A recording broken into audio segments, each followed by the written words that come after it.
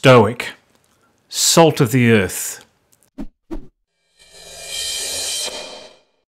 American artist Grant Wood painted American Gothic in 1930. The artistic style, Midwestern regionalism, was pioneered by Wood and others, the name arising from the same named earlier literary movement. A man and his daughter stand in front of a house built in the Carpenter Gothic or Rural Gothic architectural style. Their faces are a mixture of resignation and determination.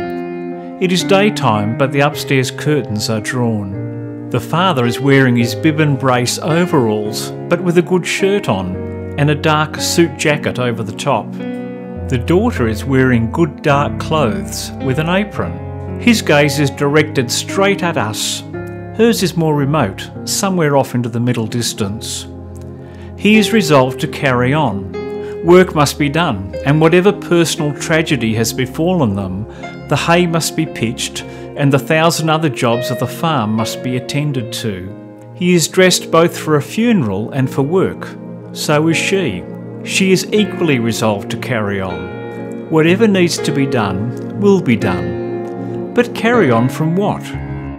The drawn curtains and dark clothes suggest a death in the family. Various interpretations suggest that it is perhaps the man who has died, and his daughter is remembering him. But I think the most likely candidate is the man's wife, the daughter's mother, who has died. A further clue to this effect is in the two plants behind her on the porch. These are mother-in-law's tongue and beefsteak begonia, plants which appear in Wood's 1929 portrait, a year earlier, of his mother, Woman with Plants. A man and his daughter, facing forward, dealing with the necessities of life, little time for rumination, having, in my view, only recently buried the third person in this little household. In fact, the painting is full of threes, the most obvious being the pitchfork tines, that pitchfork itself duplicated in the seams of the man's working clothes, now exposed as his dark coat has been unbuttoned. The three sets of 3 lines on his shirt, his good shirt with the gold collar fastener, the triangle of the upper floor, and most ominously in the 3 verticals in that upstairs Gothic window, with the dark blinds drawn in mourning. Left to right, then, we have the daughter, the now missing and mourned mother, and the father. The final view that encompasses all 3 of them, the pitchfork's 3 tines underlining that it took all 3 to make this household work. The missing mother's central role is centred between their faces.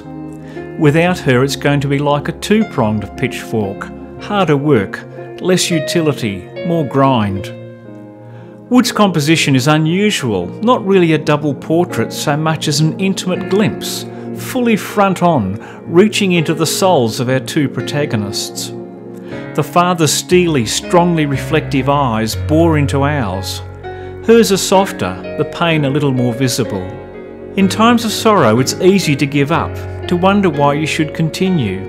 But that doesn't help anyone, and doesn't honour the memory of those now gone. These 2 will not simply give up, they will continue. The Carpenter Gothic style of architecture was a knockoff, built cheaply to imitate the Gothic windows of European stone-built churches. It was popular in some rural communities who wanted a look of stability, of strong foundations and solid buildings. But the foundational values in this painting don't come from the reworked architectural style. Rather, they arise from these 2 people. Although Wood named his painting American Gothic, the architectural style is just to lead us to the people, a little decoy that turns into a revelation. For, set in stone far stronger than in any Gothic cathedral, is the stoicism of people like these 2. They embody values that, in every time, is in short supply. They face the vicissitudes of life and resolve to continue. They set their face toward the needs of this day, and then tomorrow the needs of that day. They are the salt of the earth. Their resolute determination in the face of adversity is as unchangeable as rock, as impressive as any Gothic cathedral. American Gothic. Thanks for watching. If you like this video, please press like. If you want to be notified when I put out more reactions to great art, please subscribe. See you next time.